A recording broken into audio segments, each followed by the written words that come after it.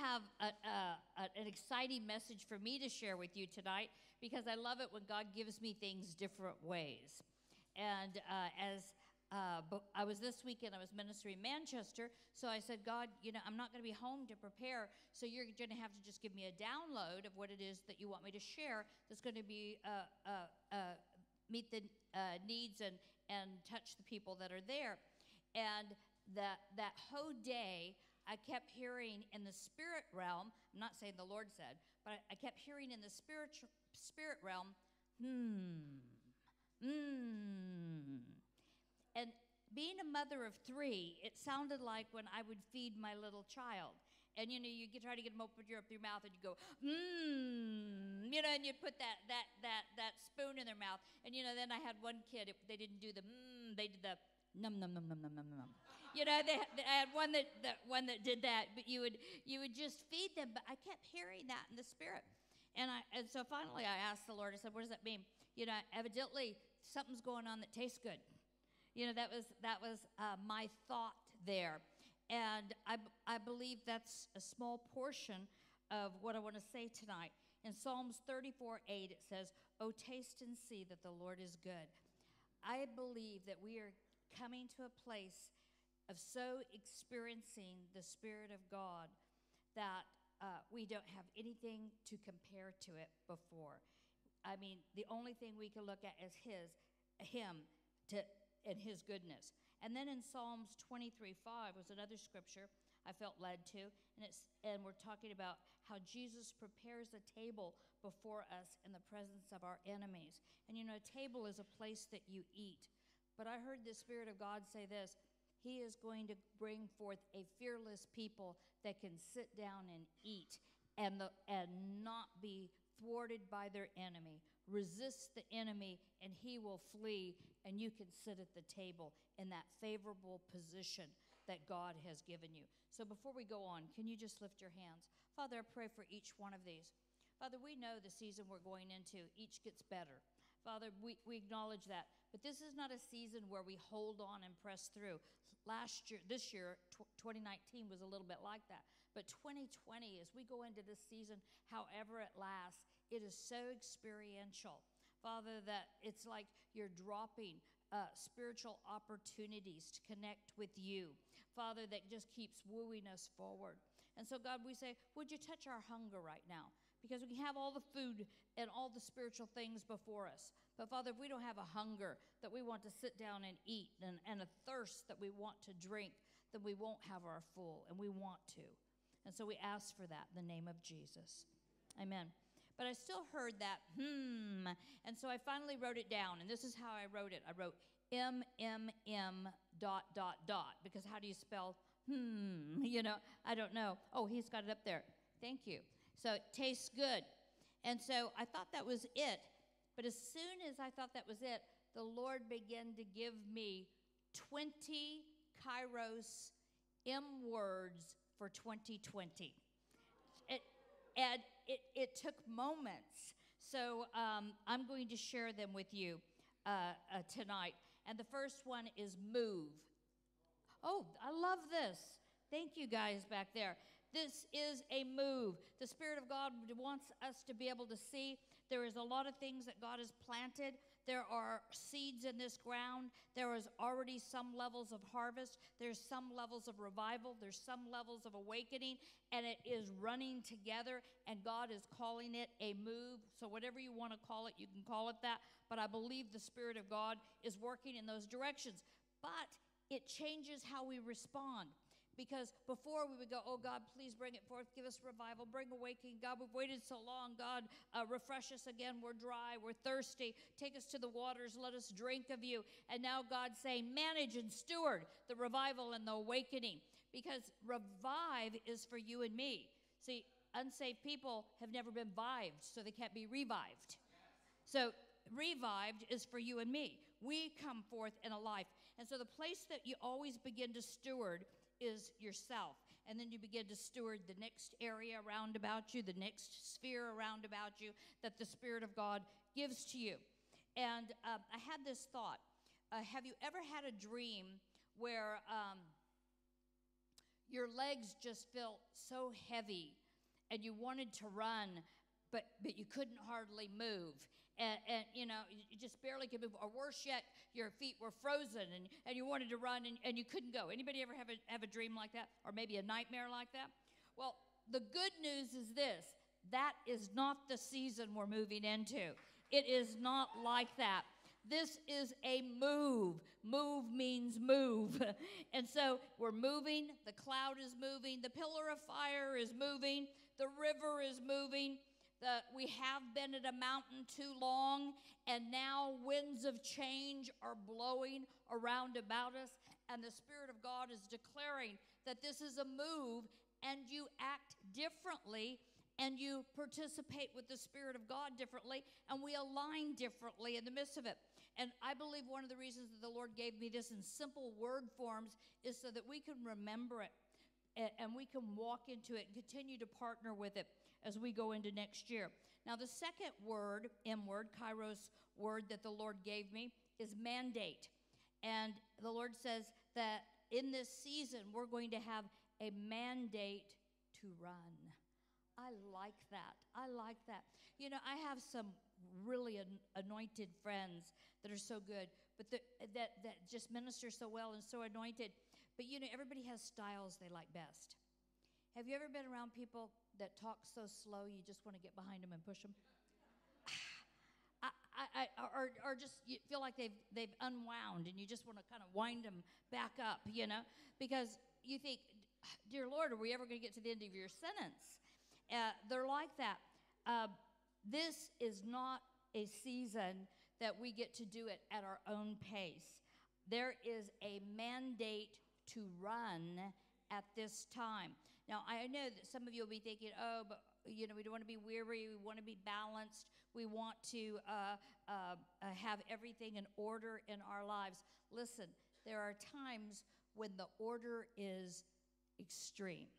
There is time when the order is be outrageous. There is time to have things in order where it means limitations have just been removed off of you. Confinement has just been released, and you have been, and the conditions are right, and it's time to run, and you get to gain ground that you wouldn't have got to gain at any other time. Because when you're doing something in alignment at the right season, there is a grace. I call it a vehicle of grace that can get you where you need a whole lot faster than you thought was possible. And so I'm going to ask Greg to put on this video. This video is about a Kenyan athlete called Eliud Kipchoge. I know I said his name wrong.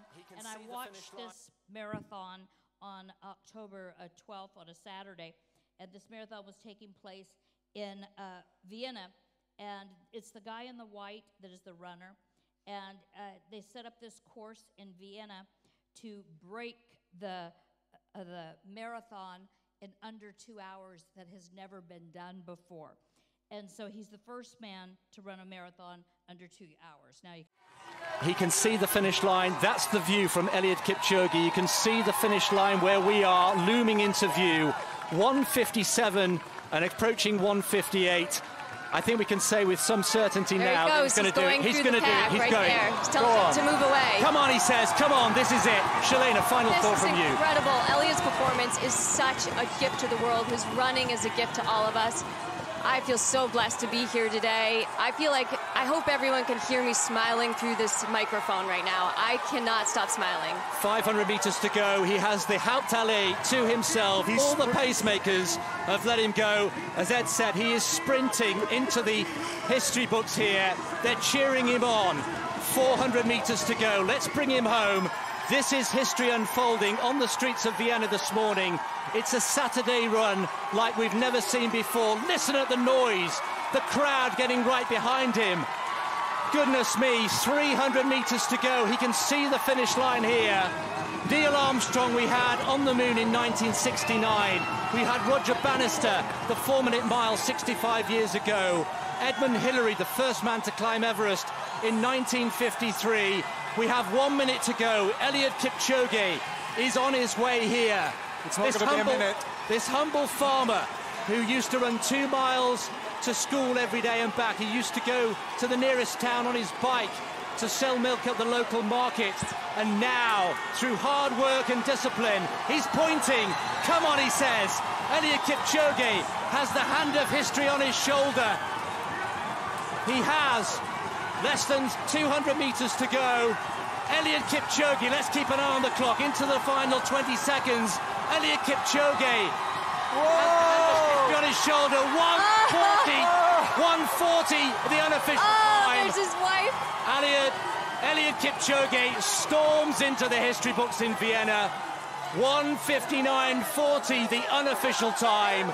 The first man to run a marathon in under 2 hours. One final lung-busting stride for Kipchoge. One giant leap for human endeavor. And you know, Kipchoge was right. No human is limited. Woo! The reason I showed that is I believe as God says we have a mandate to run. This is a record-breaking time for the church that we are moving into. Now, that's not part of my message, but could you see how the formation of his pace setters around about him? He had those kind of in an arrow position in the front and two flanking his rear, working with the airflow to help the conditions for him to run just right. The reason he chose to do that in Vienna was because of how, I think they said it was 540 feet above sea level, which is a perfect condition to be able to run in. And as I was watching it that day, I was crying because that was the first race his wife has ever even saw him run. Is that incredible? But also, do you realize all of those pacemakers have trained with him? All of those are runners in their own right. All of those are successful. And there was about 20 of them that kept changing off and on at different paces. And did you know, in the record books, only one man's name is going down. And yet, they had to keep him on target the whole race so that he could actually accomplish that feat. Now, that's not my message, but isn't that phenomenal?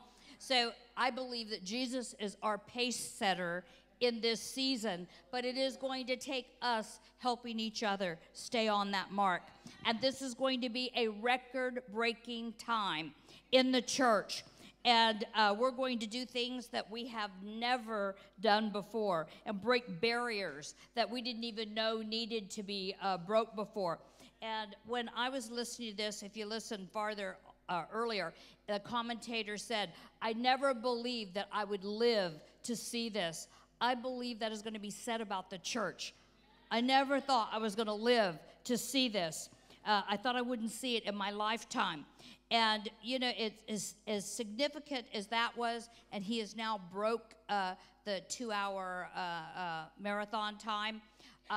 They mentioned Roger Bannister. Roger Bannister did the 4-minute mile.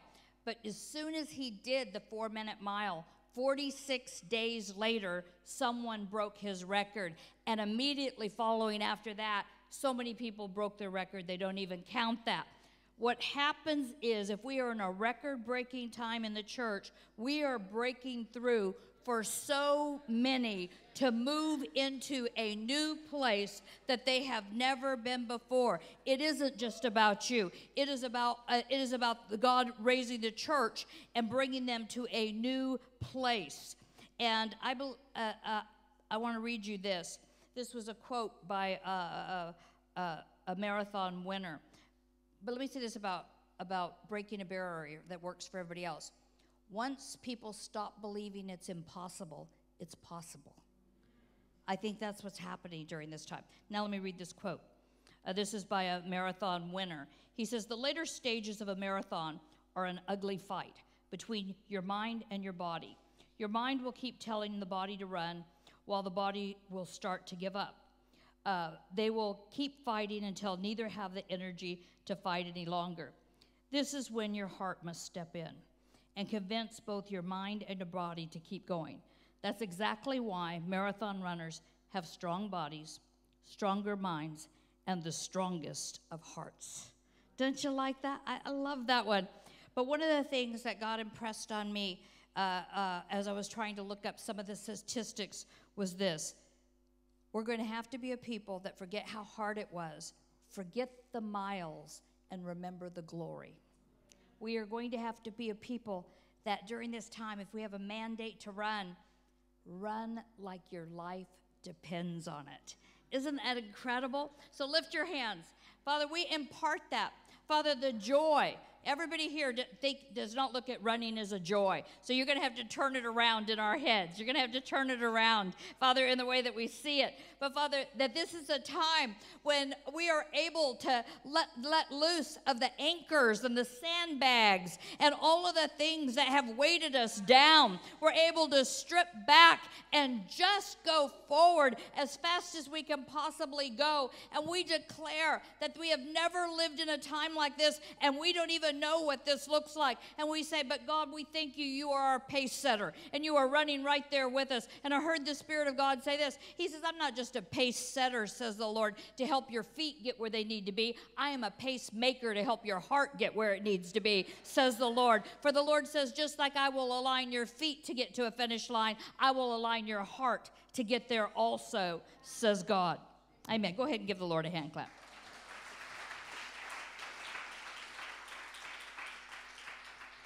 My next Kairos M word is momentum. And I don't know if you remember, about a month ago, we came in here and I was going to get up and pray over you as we started church. And I opened my mouth just to welcome you. And out of my mouth came words I did not plan. And if you think that's odd, then hang around prophets. That's not odd. It does happen every once in a while. You open your mouth. And I said, instead of saying, welcome, it's good to have you here, I said, I want you to know you have just entered a no spectator zone. And I thought, well, that sounded friendly, didn't it? You know, as I said that. But you know what it was? Is what God is saying is about the momentum. He's calling all of us into a new level of actively participating together with him. Now, my husband ran track and different field events. And he would talk about how they would run, but right at the end, and we have Aisha here that runs for Great Britain, that, you see when you're watching a race, how all of a sudden you think they'd be exhausted. Where do they get that last kick? Have you ever wondered, where do you get that sudden power surge that causes you to be able to do what was impossible when you should be depleted at that moment? I don't even know that, except that we have to be able to get that from God.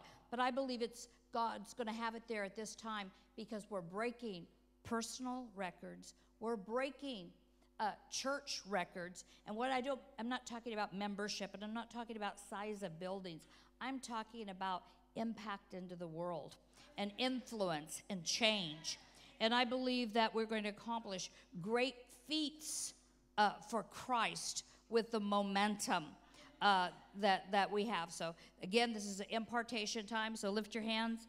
You won't get sleepy. Father, right now, in the name of Jesus, I ask for your momentum for myself and every one of them here. Father, there's nothing worse than feeling like we're going slow when you called us to move fast. Father, there are people in here who have wrongly been taught that they were outrunning God. And God, we declare over them today, there is no way they can go faster than you.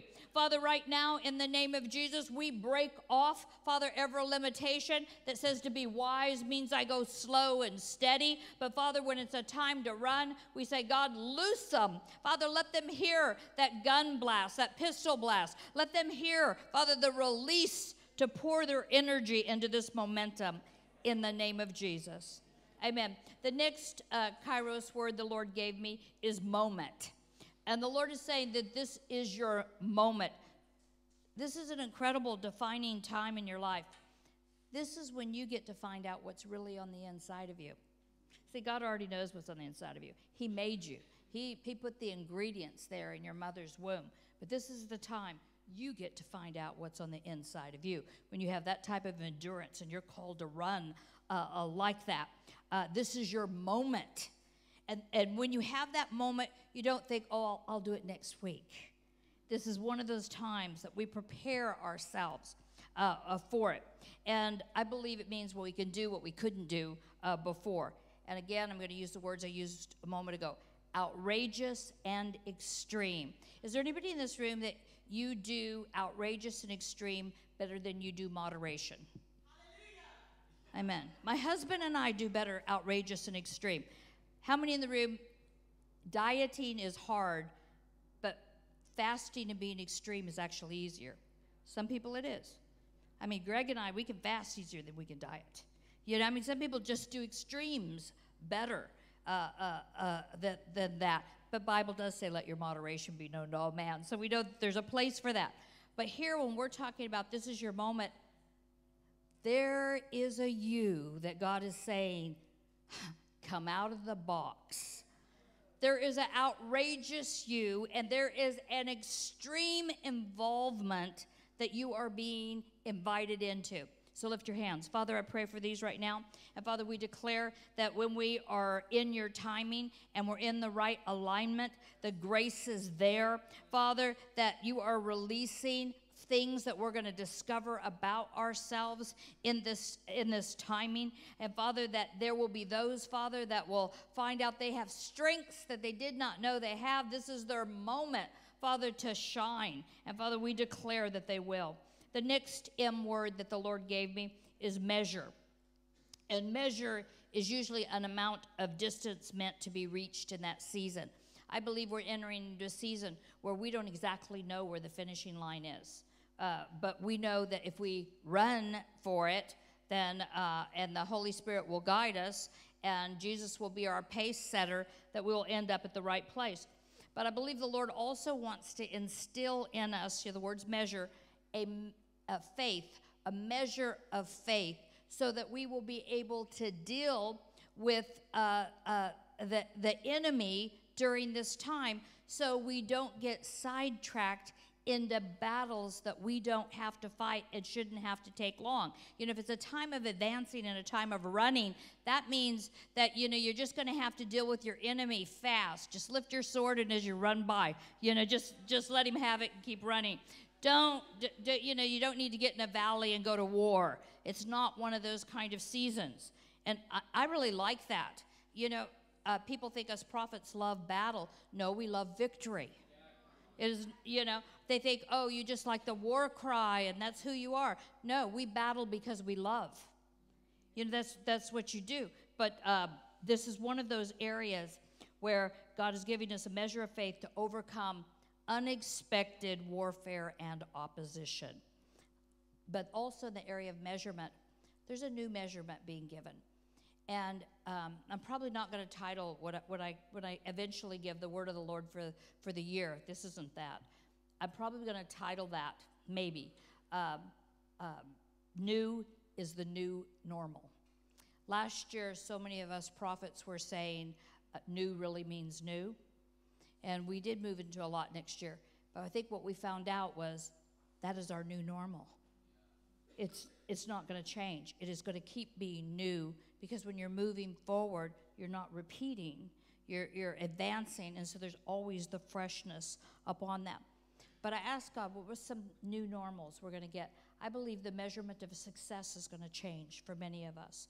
You know, when I was younger, the measurement of success upon a church was the building and how many members they had. Some places are still that way. We are not that way. You know, that is not what motivates us. But some people's measurement of a success was how much finances came in, or how many staff they were able to support, or that.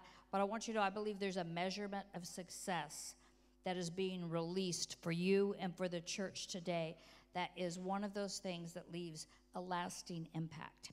And whatever it takes to leave that lasting impact, it won't be the same for all of us. But I believe God wants to bring that forth in you, a new measure of success. But I also believe he's bringing forth a new measurement of transformation. Because transformation in the last 15 years meant that we would go to some area that was derelict in some way, or that was run down, or in need of a renewal, and we would pour finances, and we would bring people to serve those people, to help build into those families, and we would make a difference in a community, and we would support different services so that we're carrying into the community, and that the church would be a part of a region or a community or a city's transformation. All of those things are good, but something happened about 5 years ago. The message went through such a change where it almost became, what's the word when you just do humanitarian efforts? There we go. It became that a humanitarian efforts rather than no matter how much I do, without the power and without the glory of God, it is not a lasting impact. And you cannot divide the Spirit of God from going in and doing the humanitarian effort. It has to be a combination there. And I believe God is giving us a new measurement of success in that area on a whole new scale that we have not seen. So just do this. I'm taking my new measurement. My next Kairos word was muscle. And this is a special word for me. I know you know that God raised me up out of a wheelchair at 27. But one of the characteristics of the bone disease is my body resists building muscle, you know. And I would really like to have some guns. I just don't, you know. I mean, I try, but they're just not there. And so, you know, I mean, when you don't have a lot of muscle, you don't get to eat a lot either. I would like some more muscle so I could eat some more, you know. Does that sound selfish? But I would like that. So anyway, God raised me up, but my body still resists building muscle a bit. And so I have had to really learn to depend on God in this area because nobody can walk on their skeletal. And mine's not, you know, mine is a miracle anyway that my body's put together. But so when the Lord gave me that word muscle, I already had the scripture in my heart that I have been living for years. And this is Ephesians 3:20 out of the Passion Translation. And it says, "Never doubt God's mighty power to work in you and accomplish all this. He will achieve infinitely more than your greatest request, your most unbelievable dream, and exceed your wildest imagination. He will outdo them all, for his miraculous power constantly energizes you." We got some athletes here tonight. How many want to say, I'll take some more of that? That's supernatural energizing. Some people have to have it. Some people get to have it. All of us should have it. Is that right? And so when he say muscle, muscle is equivalent to strength. And so, you know, without strength, you can't accomplish all the things that God's called you to do. Isn't it interesting that when Moses died, that God wanted Joshua to know that he needed to be strong? You need to be strong at this time. A change of season demands a new level of strength. Lift up your hands. Father, I release the revelation that you gave me over this scripture, that the power of your Spirit goes beyond physical ability. And just as Elijah outran the chariot, Father, there are things that are going to happen during this season, Father, that is going to cause our bodies to partner with the supernatural muscle, so Father, so that we can accomplish for your kingdom's sake all that you desire. Amen. Now, my next M word, and you might think it's me playing with it, but that was how the Lord gave it, more glorious. Okay, and we are going from glory to glory. Glory, miracles, signs, wonders, I believe are all going to be on display like you and I have never seen. And you know, you can say this every year, but it's true every year because they keep increasing. We are seeing more than we have ever seen before. I was just in Manchester. I came back today doing a conference. It was a mighty conference. Emma Stark was there. Prophet Jane Hammond was there. Ken Gott was there. Myself and a few others. It was an incredible time. And, you know, I had been there at the earlier part of October. Is that right, Greg? Or end of October, 1st of November? No. The 1st of October to train their prophetic teams so their prophetic teams would be ready for this conference. And so when I was there, we had an open night. And in that open night, there was a lot of healings. But, you know, then you leave and you don't hear. And so when I was back, I had 6 different people come to me that had instantaneous healings.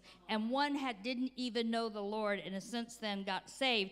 The man had a horrible accident, and his neck and his shoulder did not move at all. And he even had a plate in it that they had to take back out because the body was trying to reject it or something. And so he just could not move this side of the body and hadn't been able for years. And have you ever seen those people in congregations that you know they're really not the people you want to minister to?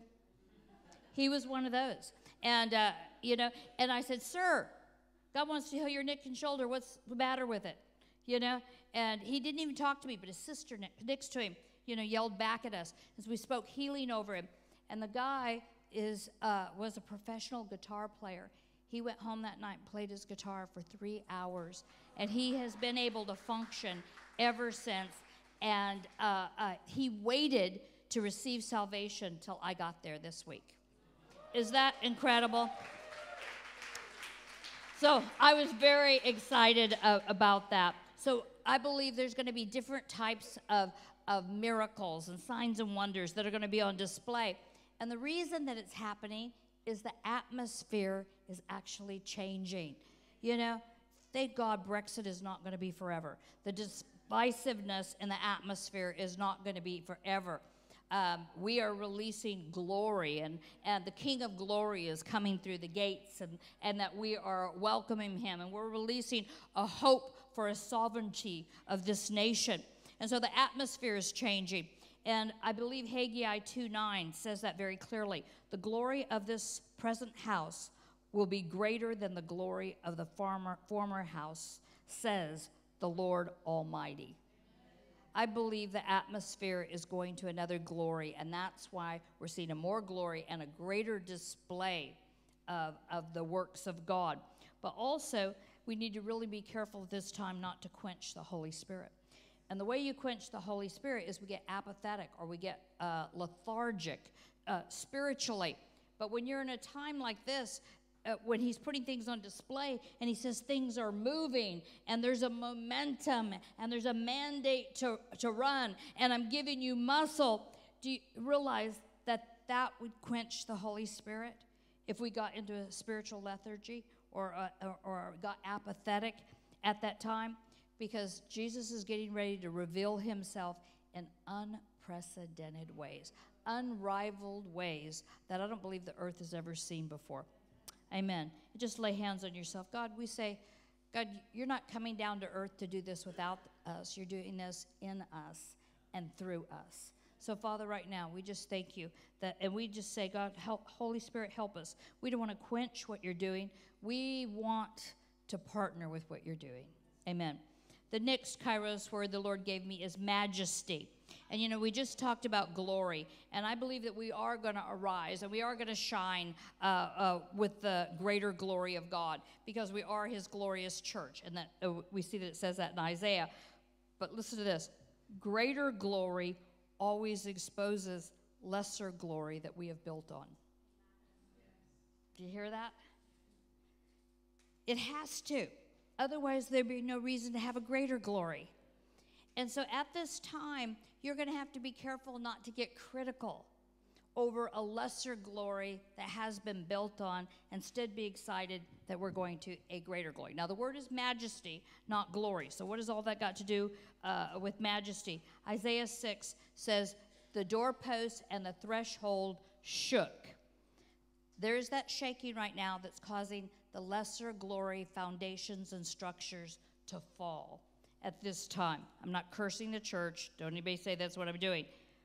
But the result of the shaking is going to be that you and I and nations are going to get to see the majesty of Jesus. And so this maneuvering and bringing forth the greater glory and showing the lesser glory, do you realize for many people it will be a very critical season? But when you know what is going on, you can celebrate it. That lesser glory was all I had. Thank God I had it, right? But I don't want it anymore. I want the greater glory that God is bringing forth. The next M word is manifestation. And the Lord talked to me about, and he says, in this next season, it is going to be messy manifestation. All of you that love order and don't like mess, just ask for another level of grace. My husband likes order. He really does. You wouldn't know it from seeing his desk, but he really does like order. And a lot of times I'll preach him messages I'm studying because he thinks so methodical. He's like that. He really likes order. But also, he likes order because he likes things black and white, and everything should be where it should be, and things are either right or wrong. And he has a sense of justice about him. You think I'm changing the message? I'm not changing the message. But because he likes order so much, messiness is an irritation. For some of us, God says he's moving us into manifestation, and it is messy manifestation. I said, what does messy manifestation look like? And it looks like manifested devils and manifested miracles. They go together. In Mark 9, I think it starts at verse 25, it says, Jesus rebuked the unclean spirit, saying to it, deaf and dumb spirit, I command you, come out of him. And the spirit cried out, convulsed him greatly, and came out of him. And the disciples said, why couldn't we cast that out? And Jesus said, this kind can come out by nothing but prayer and fasting. Do you see that when Jesus operated in deliverance, when Jesus operated in that miracle, it was messy. It was messy. We would think, oh, no, I've been taught to bind every manifestation, so the enemy can't be seen. When I first was being trained to do RTF, and if you don't know what RTF is, it's called Restoring the Foundation. It's an inner healing, a breaking of sins passed down from generations, and it's delivering you from ungodly beliefs and setting godly foundations in your life. And where I worked at Christian International in Florida, they made all of us leaders go through it and get trained. And that was not my desire, but I did it anyway. And it was good for me. But this one anointed person, we all had to go through it, and we all had to be trained in it. But this person is so anointed, so sweet, so precious, so dear. She just didn't want to go through this deliverance stuff at all. And so anyway, so they were telling her one day, and they said, I'm not going to mention the name. They said, I believe that God is speaking to us that you have a Jezebel spirit. And we know Jezebel spirits don't just target women, right? It doesn't mean that she was just an outspoken woman. We know that that's true. And, they're very gentle. If you knew the people that wrote it, it's the Kilstras. They're very gentle people. Very Church of England. They do. They come across that way. Very, So they're very gentle in that. And she goes, I just don't believe you. I don't believe I have that problem at all. And they said, well, then we take authority over that spirit of Jezebel, and we say, come out.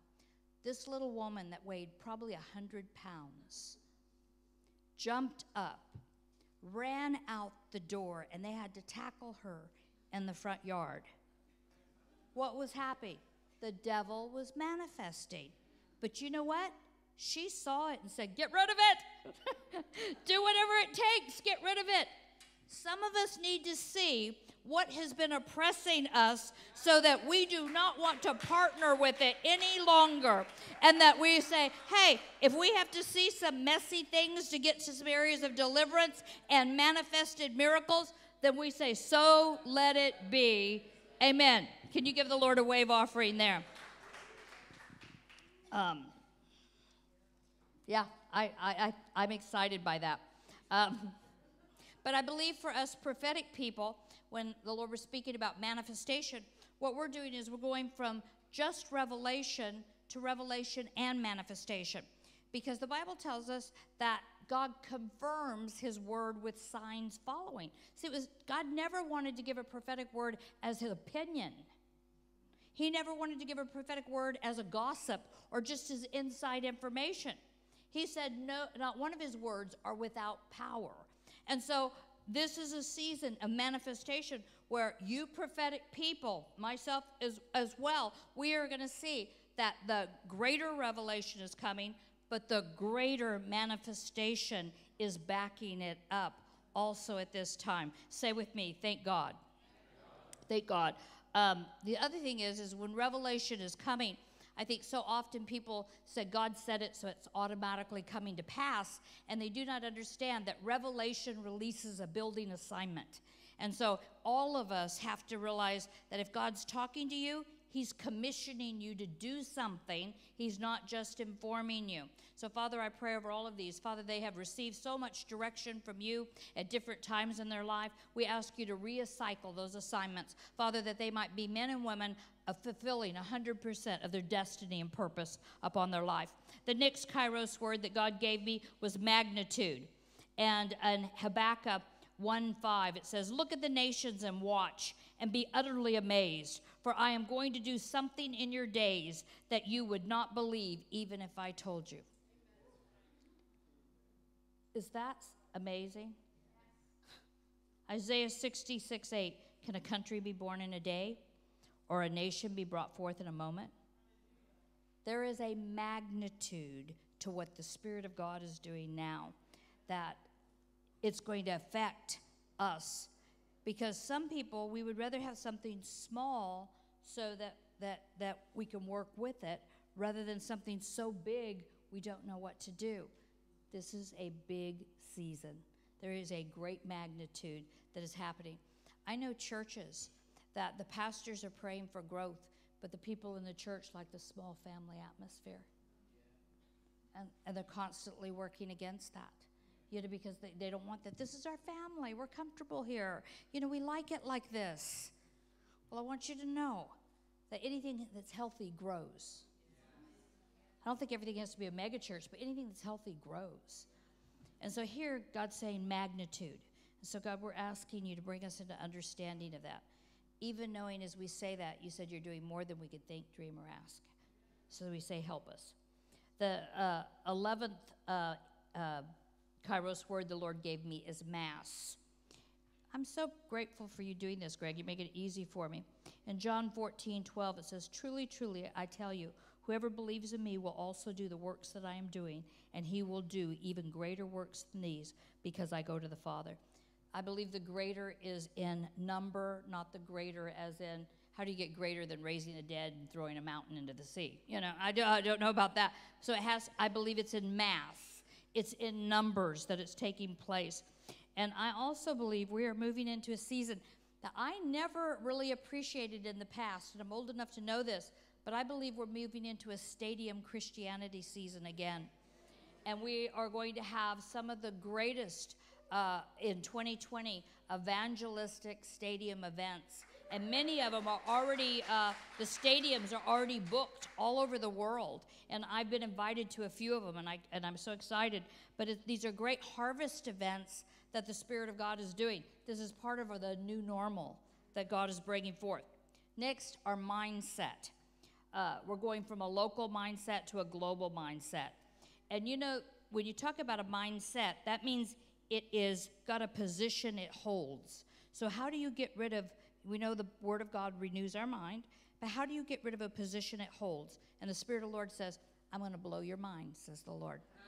He says, to be able to change you from local to global, I'm going to blow your mind. So I can renew your mind, says the Lord. Give you a new mindset, so you won't just disciple communities, but you will start to influence nations. Next Kairos word, mixture. When Rob and I were at the European Prophetic Summit, this was a strong agreed word among all the prophets, that God is breaking off a mixture. Incorrect doctrines and ways that have infiltrated the body of Christ and brought compromise. These things are being broken off at this time. Some of that is just going to be plain old sin and a call to holiness in our lives. Because there's a lot of things that we have changed our theology based upon what our culture is declaring today. And so in this area where God is dealing with mixture, there'll be a real call to holiness. There'll be a real call to truth, a real call to righteous authority that God is bringing forth. And if you haven't recognized it, it's happening to all of us right now. Greg and I, we don't watch bad things on TV, but we can't even watch what we watched probably a year ago. It's already changed. Why? What was okay then isn't okay now. That's just not so. And I'm not talking about horrible things or nudity or anything like that. He still does watch bodies being blown apart, and superheroes flying everywhere. He hasn't got convicted about that at all. But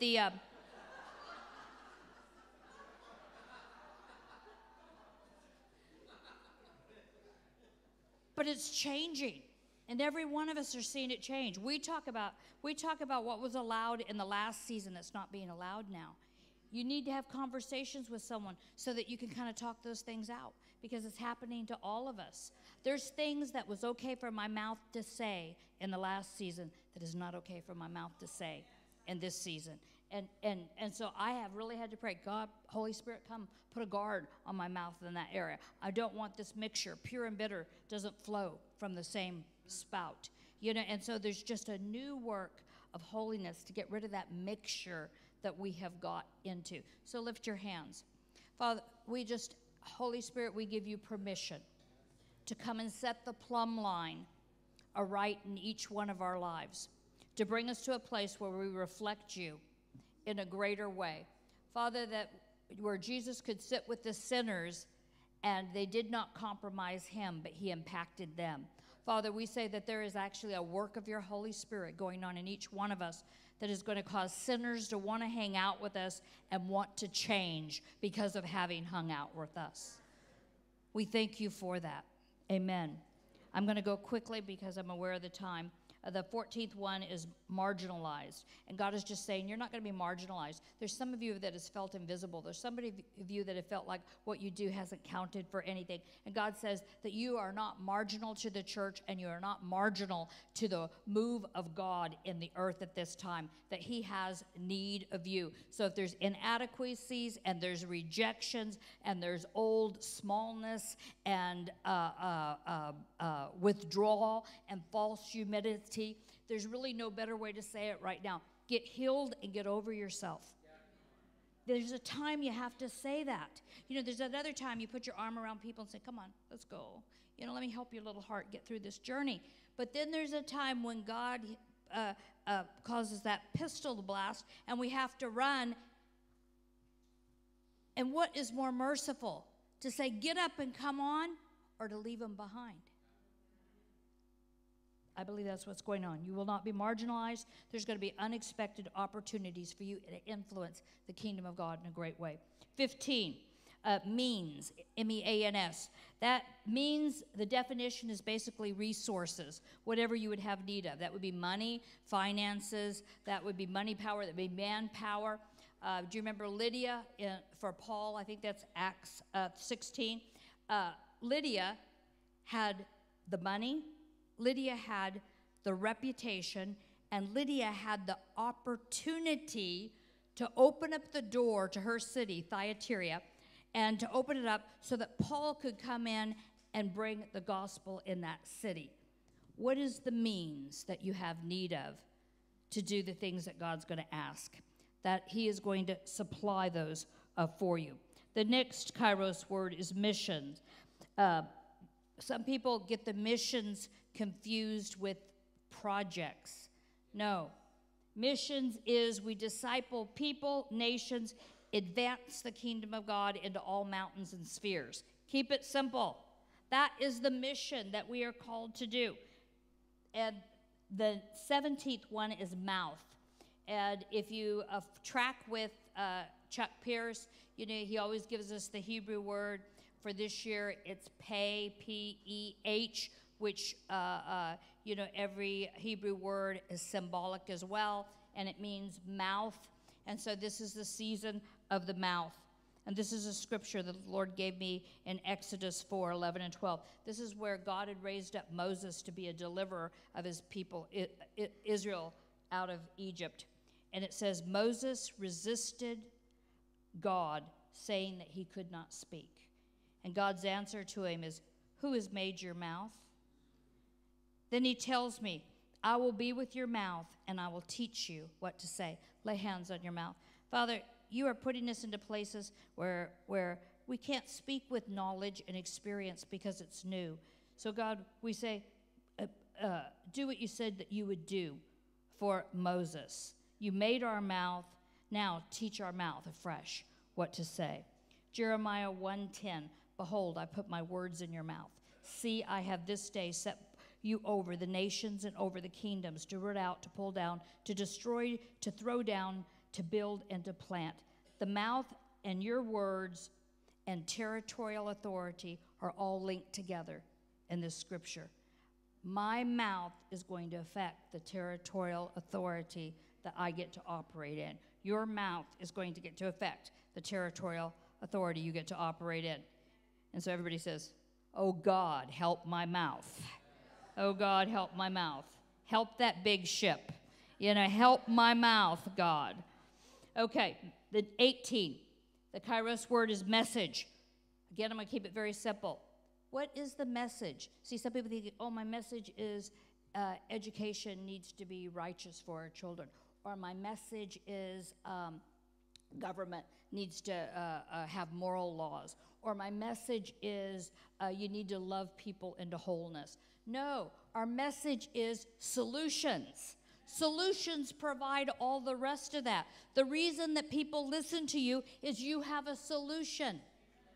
That's what it is. You have a solution to the education. You have a solution to that problem. You have a solution to that business. Lift your hands. Father, right now, we ask for the prophetic on the inside of all of us, Father, to grow to another level. Father, where it is not just edification, exhortation, and comfort solely, but God, that it would become sharp with those areas of solutions. Father, that the message might be released, that your favor might be released in the earth in a great way. In Jesus' name, amen.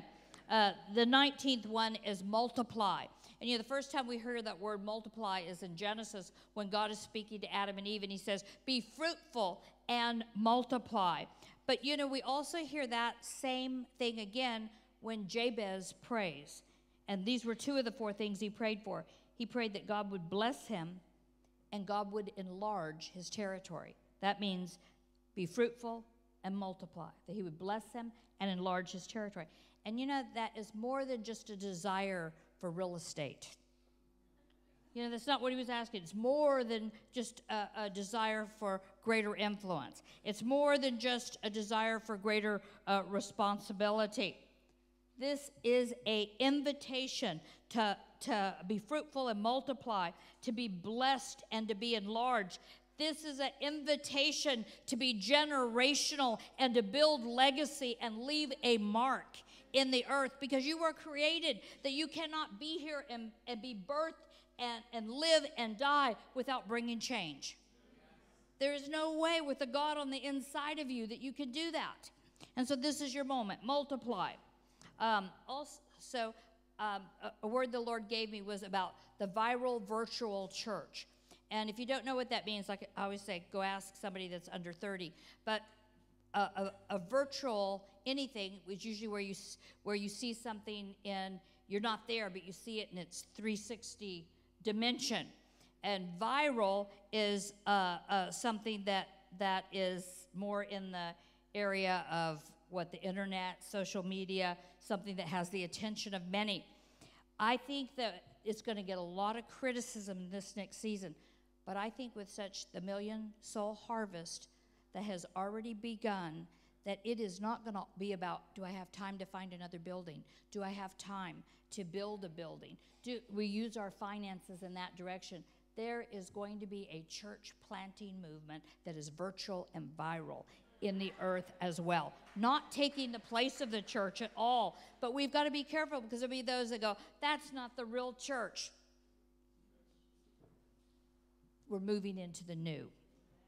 The last one, motivation, and maybe my favorite one. This is where we get to finish what we start. I don't know about you. I don't like loose ends. They make me feel, they make me feel in between. They make me feel unfinished. This is a time that we get to finish some things that we started because we're being loosed into the new. Just say, thank God. Thank God. I agree with you.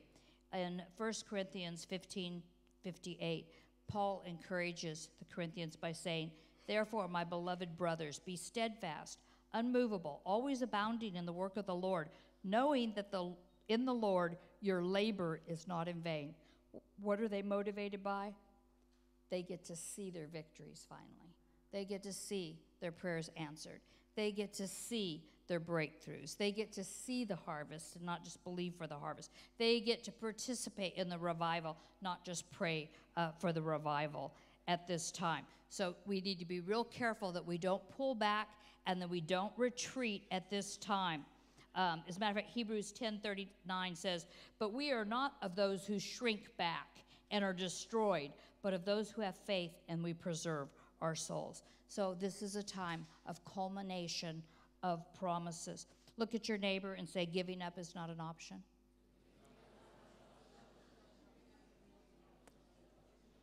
You might have to encourage one another like a pace setter during this time. Giving up is not an option. I know I shared this with you in September, the dream I had, but I believe it's a true motivation that we're going to all live in, and it's changing my life. This was a dream I had, I think it was either the end of August, 1st of September, and I think I was trying to find my way through this nation in Europe. I thought it was maybe Germany. But anyway, I was very disorientated. I was going down back alleys and trying to find my way back to my hotel. I had to hurry up, get to the hotel, get my luggage, get in a taxi, and get to the airport, or I was going to miss my flight to the next place. Now, for those of you that don't have those dreams, I have those dreams a lot because I travel a lot, and so there's an element of a little bit of anxiety, and things don't always work like clockwork, like you want them to. And so anyway, even in my dream, I'm thinking, oh, this is a nightmare. This is one of those things. But I walked up to the reservation desk and said, can you give the key to my room so I can quickly get my luggage? And there was a beautiful young lady standing next to me, a young lady, and she says, oh, Dr. Stone, good to see you. Do you recognize me? You might remember the story. And I said, you do look familiar. And she says, yeah, my name is Joy. You've ministered for my father many times. And she says, I heard your dilemma. And if you are willing to travel with me, with Joy, then I can get you where you need to be on time. Stand to your feet. Father, for the joy set before us. Father, this doesn't have to be a wearying season. Father, you want us to travel with joy. You want us to get where we need to be because we've made a decision not to go, oh, everything's so hard, everything's so heavy, there's so much responsibility, I'm so busy. When am I resting right now? Father, right now, I call joy my friend. I embrace joy and the strength that it brings in my life, and the laughter and the pleasure and the delight that it brings in my life. I refuse to be a miserable Christian. And so, Father, we say, motivate us with your joy in Jesus' name.